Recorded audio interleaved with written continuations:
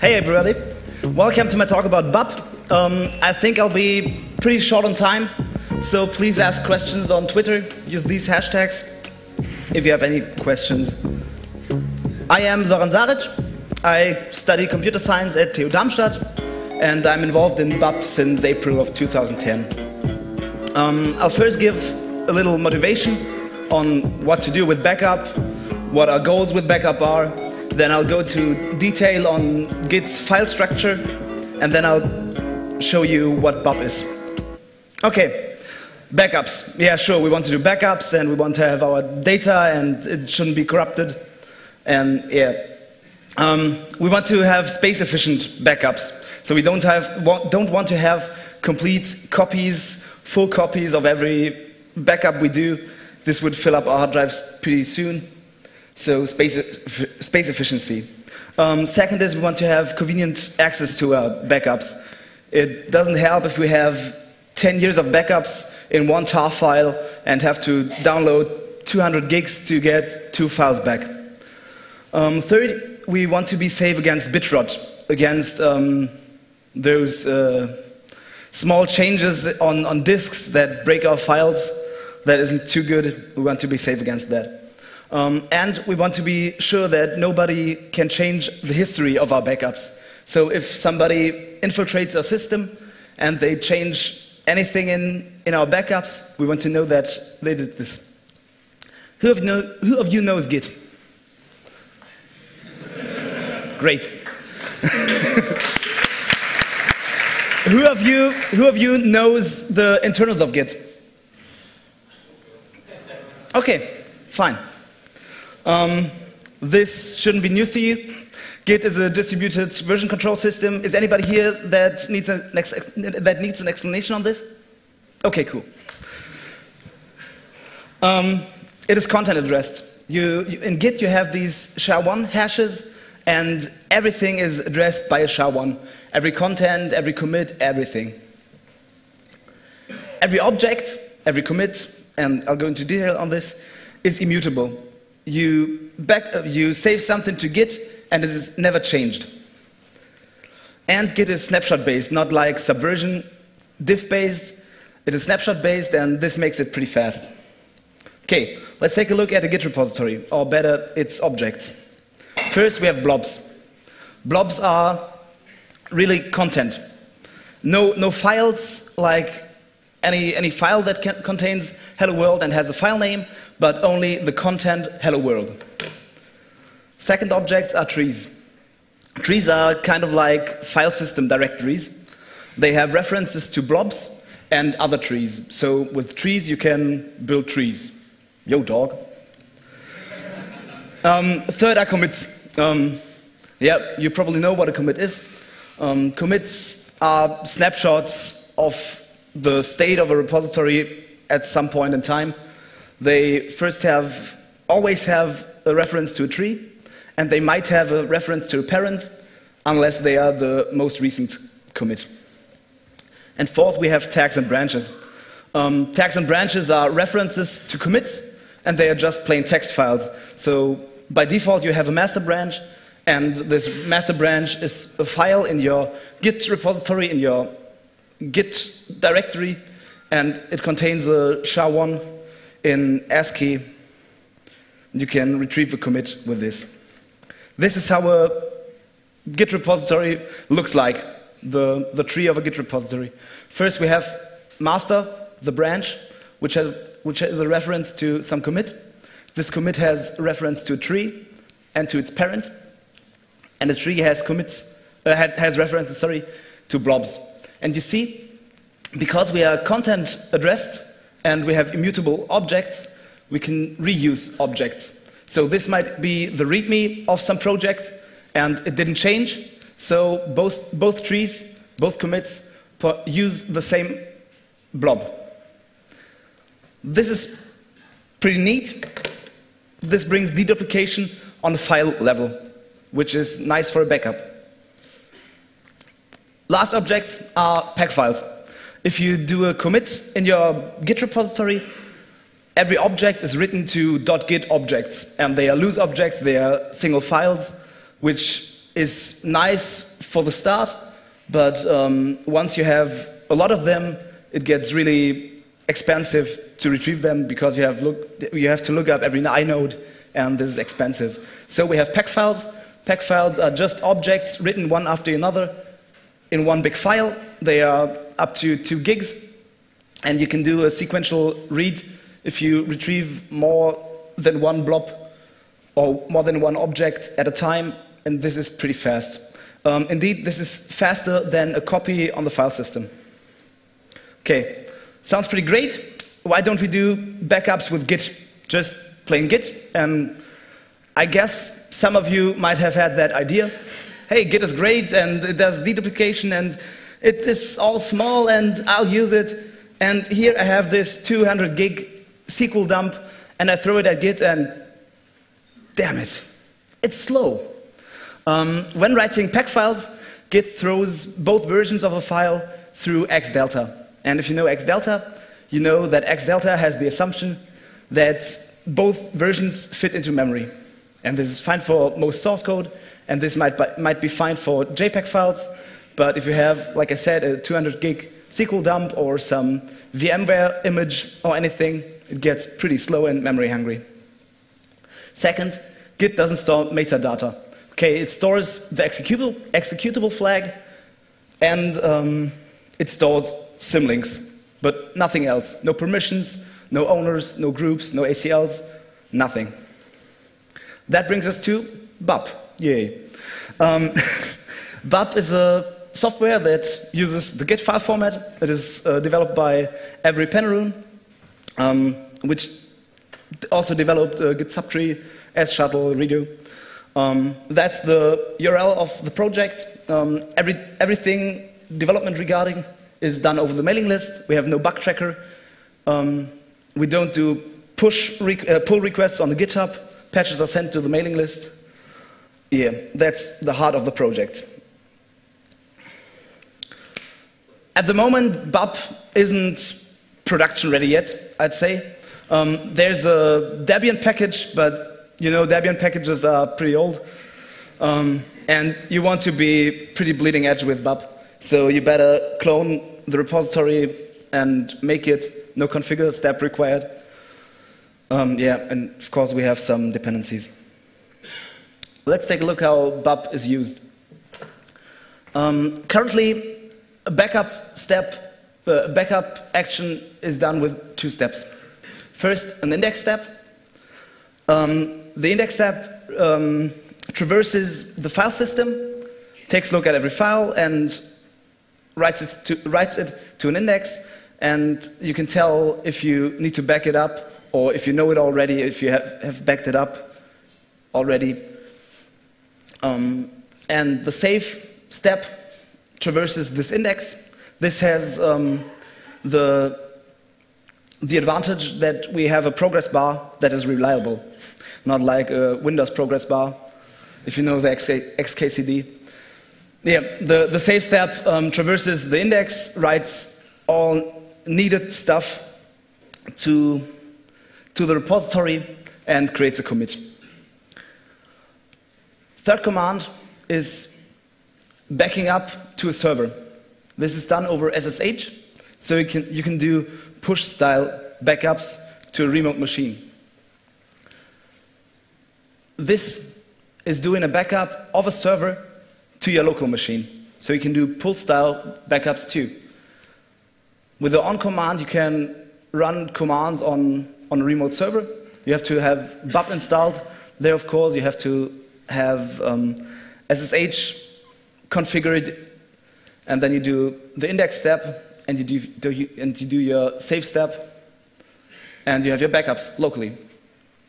This is how you can take a look at your backup. This is my backup set, the name of the backup.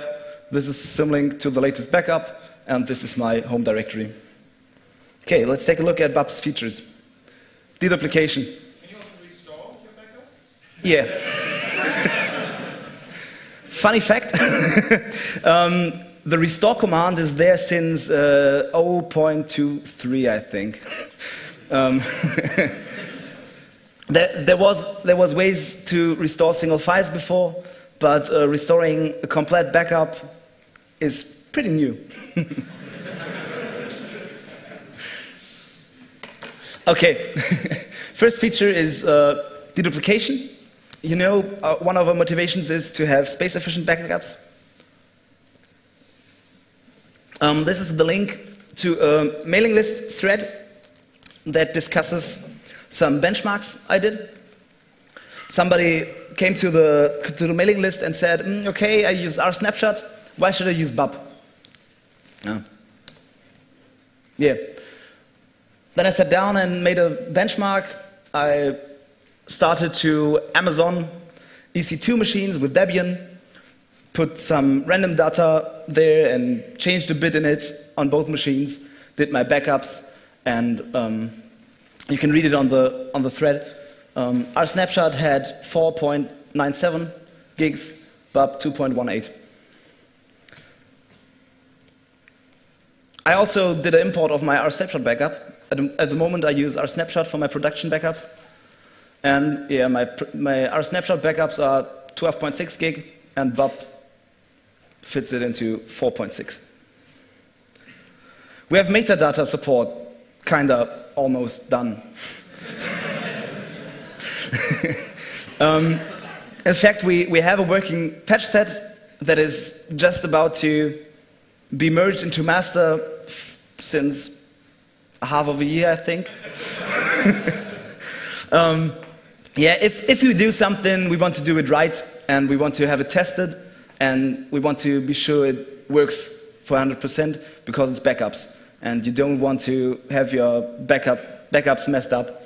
So we don't only store owner and permissions, but we store exact times as exact as the file system we're backing up of, gives us the timestamps, permissions, extended ACLs, and SE-links attributes. Nice feature is a fuse module. You can mount your backup with a fuse module and can browse it with your file manager. You can restore files from your file manager, just copy them out.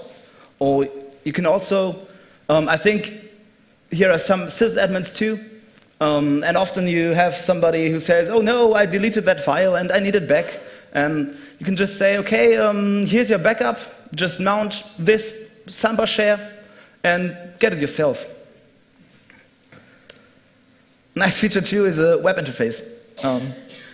You can browse your backups with a nice web interface with your browser and also retrieve files from there. It runs on DDWRT. So yeah, you can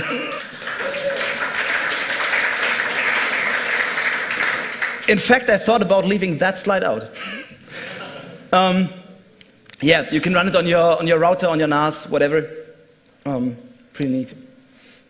We have an import script for rsnapshot. So if you're using rsnapshot right now and think about using bub from tomorrow on or from next year on or whatever, there's a script for it, and it doesn't just save your rsnapshot tree, but it also creates commits with the correct timestamps.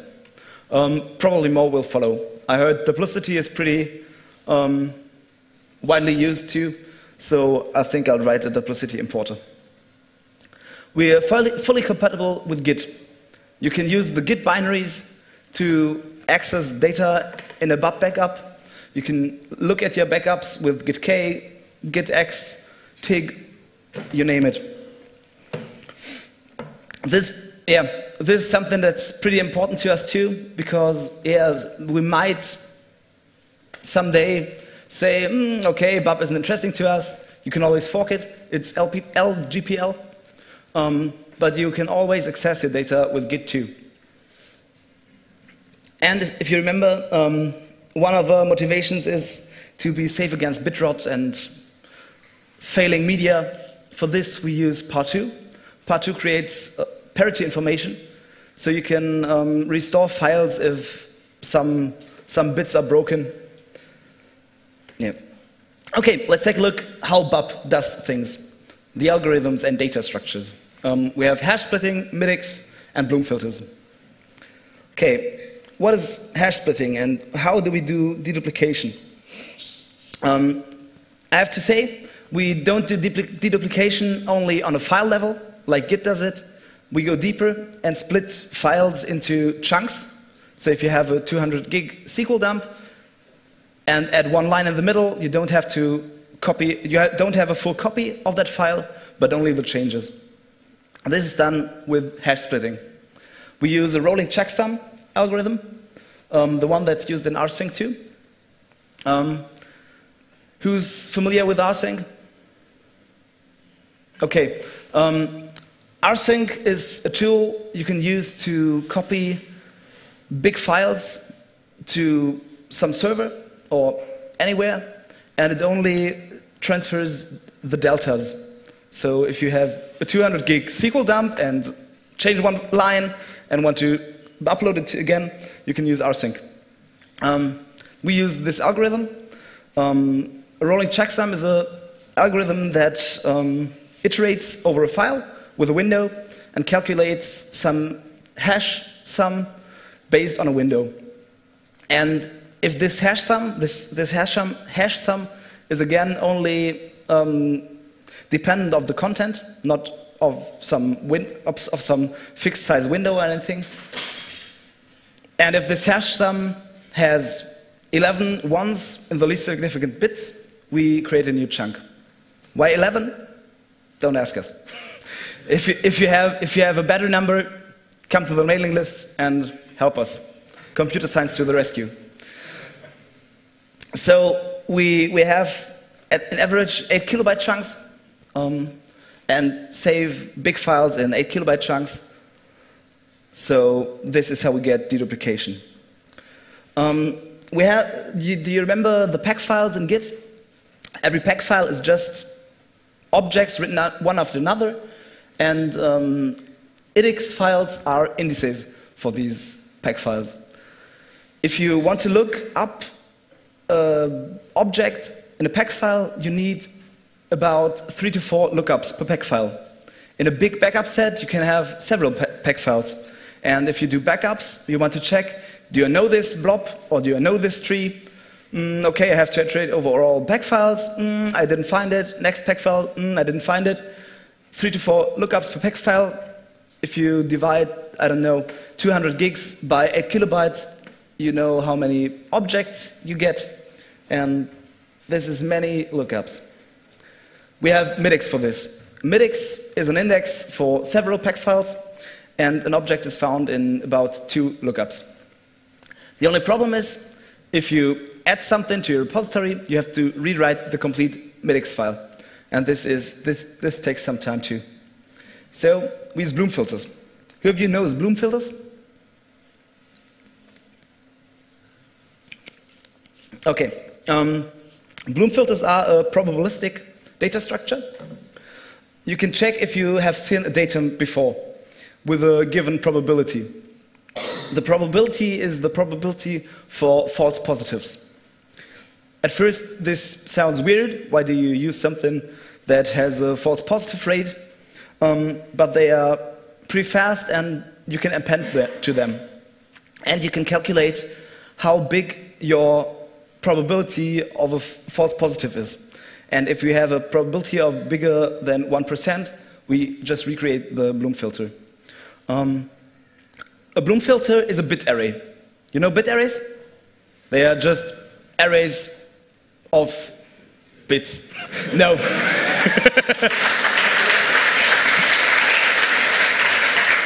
No, you have some binary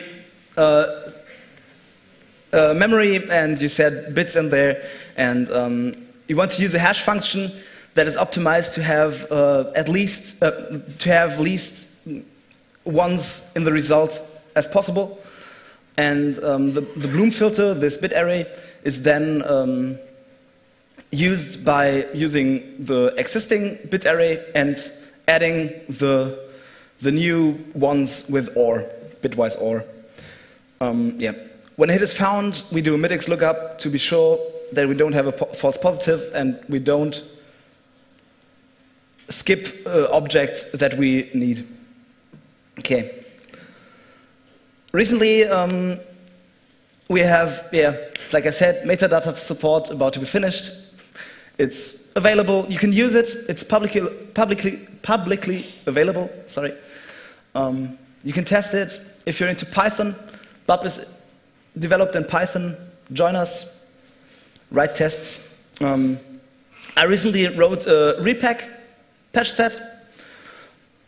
Before this, it wasn't possible to get rid of old backups. So you added your new backups, and you added your new backups, and there was no way to get rid of them.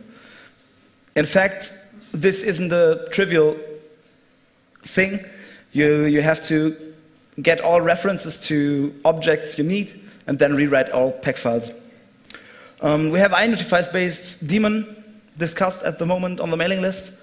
Inotify is a kernel module that notifies you if files are changed.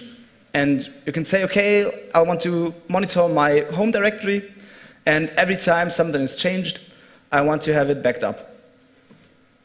This might result in a lot of commits, but your hourly or half-hourly or whatever interval you choose, backups will be very, very fast then, because nothing has to be saved, and just a new commit is done, and you can throw away the inotify branch later, and yeah.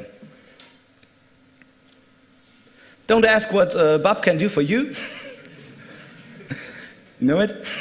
Yeah, it's Python. Performance critical parts like calculating the rolling checksum are implemented in C. We don't have a native Windows support port.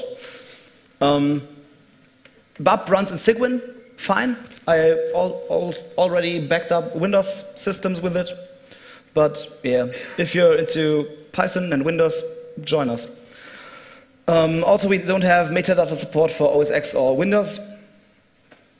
OS X has, I think it's called FS event, which is something like inotify.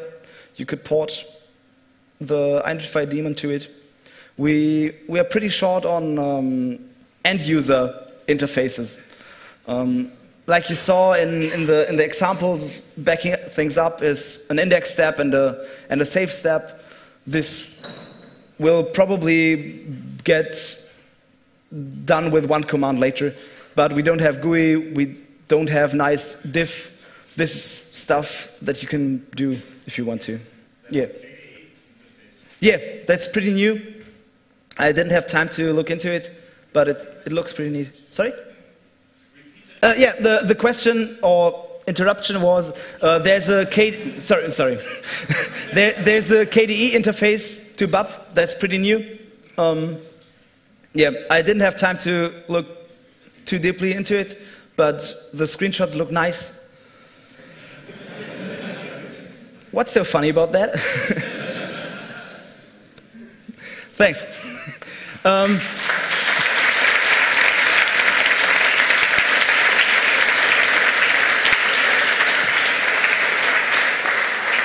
This is how you can contact me. Spam me on Twitter or contact me on Freenode or Hackend. Yeah, I think we have some time for questions, if there's some. Yeah, very few minutes, like maybe 2 short questions or something. I think we start with one from ISE. Like I said, if you have more questions, either grab me here, I'll be around for a moment, or use the hashtags BUP and 28C3 on Twitter. Salz and Ori on RC are asking, does BUP work with special files? So can you back up / the root directory? You can back up your /root directory, but devices aren't saved yet, so no special files now. Okay, there was a question over there. You can back up dev urandom though.